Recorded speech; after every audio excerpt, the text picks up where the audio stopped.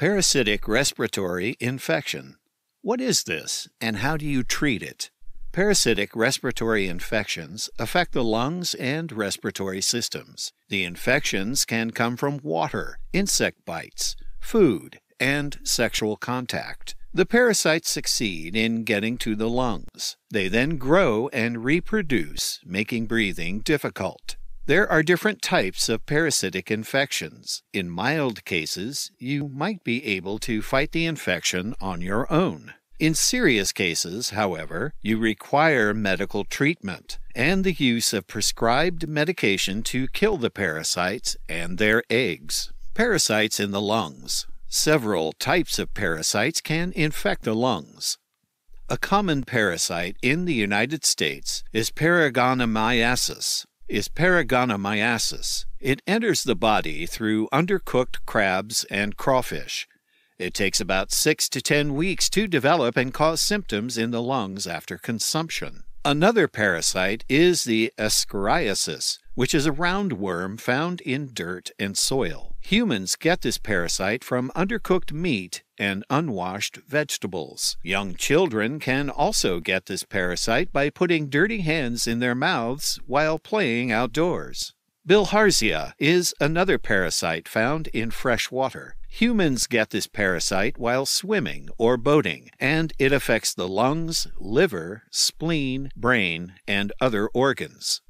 Parasitic pneumonia. Can pneumonia be caused by parasites? Yes, pneumonia can be caused by parasites, although it is a rare case. It occurs in immunocompromised persons, that is, in people with weakened immune systems. Pulmonary strongyloidiasis is a rare parasitic lung infection that causes parasitic necrotizing pneumonia. Areas of the world with a high level of parasite infections are where this type of pneumonia is usually found. Symptoms. The symptoms vary on the parasite involved. Symptoms of the Paragoniasis include diarrhea, fever, stomach pain, chest pain, fatigue, dry cough.